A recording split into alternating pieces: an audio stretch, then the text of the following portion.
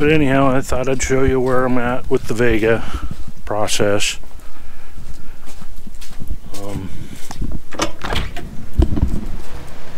Yeah, things were pretty dry yesterday, and I was really tempted to pull the chains off the tractor, but I still may because there's not much ice out there. It's mostly slush.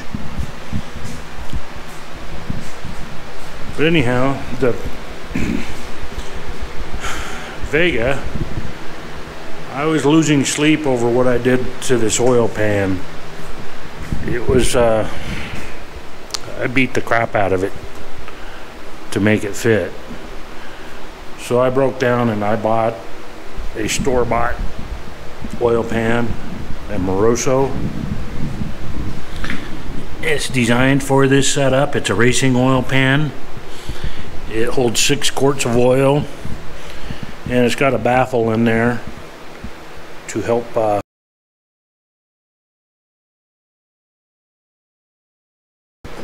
control the oil flow, where mine was kind of butchered. I was concerned with the seams here that they might break, leak, and I didn't want to jeopardize the motor. I figured we just will get the right one. And I've also got a few other new pieces and parts. I've got a Champion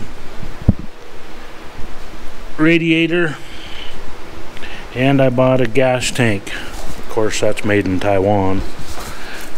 But I found a gas tank that's designed for a 57 Chevy that's really close. I may have to massage it a little, but I'm thinking I can make it work. And I've got a whole box full of new pieces. I want to thank my buddy Dave for sending me this pulley and the bracket. Chrome, more power. And I got a steering wheel that I've had for a while and some gauges that I'm hoping to put in there. And anyhow, there's the brake booster off of the S10. I plan on putting that on there. I'm not sure if I'm going to put the booster on there or not. It's very large. It looks like it's going to be in the way. So I think I may just go with manual brakes. But anyhow, I'm kind of in a holding right now. I'm ready to put the motor in. However, I want to get the title in my name before I assemble this thing. I don't have a title for it. And in order to do that, I've got to call the sheriff and have him come out and verify check out the VIN and make sure it's okay. And he'll run it through the system and make sure it's not stolen, which is my biggest fear. I don't want to lose it with all my good parts in there.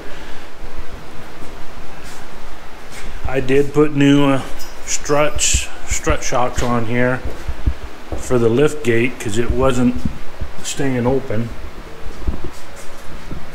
So those are new, but that's all I'm going to do to this thing until I get the title in my name and get it squared away. So here's the donor vehicle, the S10 that I bought for the front spindles and the rear end. I got all my parts out that I need, I believe. I took the motor apart. I did some work under the hood. And I found somebody that wants the whole thing after I'm done to part it out.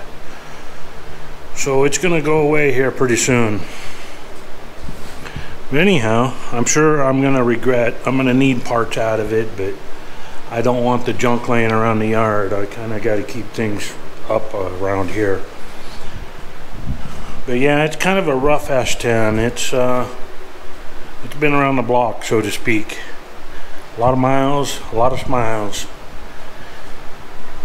So it's gonna find a new home. So yeah, there's a lot of good parts left in it. I took the brake stuff and all the suspension parts.